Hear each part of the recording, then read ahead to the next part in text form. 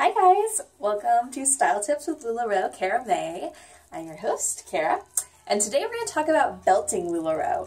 So right now I have on an oversized Irma. This is about 3 sizes bigger than I usually wear, and I have belted it right at my natural waist and just kind of played with it, blousing it a little bit, giving it the kind of really fun boho look, and I think it turned out pretty cute. So oversized Irmas are a fantastic thing to belt. If you're wearing LuLaRoe as maternity wear, by the way, putting the belt up a little bit higher, right below the bust, will give you a really cute way. No baby in my belly right now. But you can picture it. Cute little bump going on there. And it's a really fun way to wear an Irma as maternity also.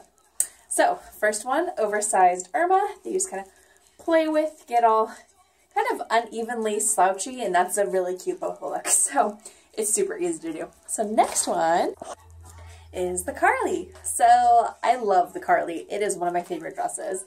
And if you fall in love with a pattern that is just a little bit too big for you, belting it is a fantastic way to make this actually kind of a totally different style of a dress.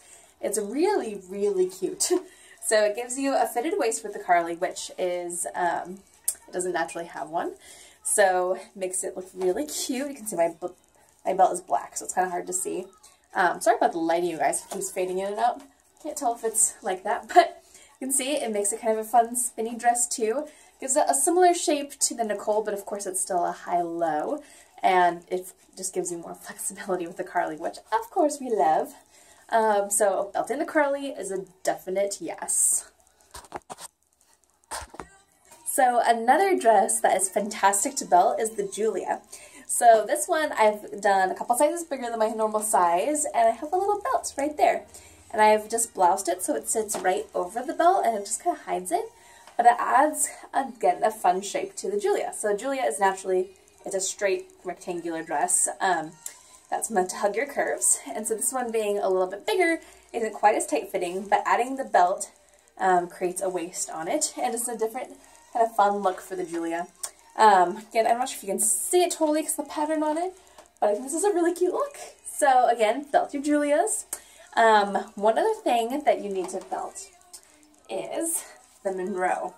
So let me show you how I'm going to do this real quick. So I don't usually do yellow, so this will be a stretch for me to get this on here, but I think it will look cute with this dress.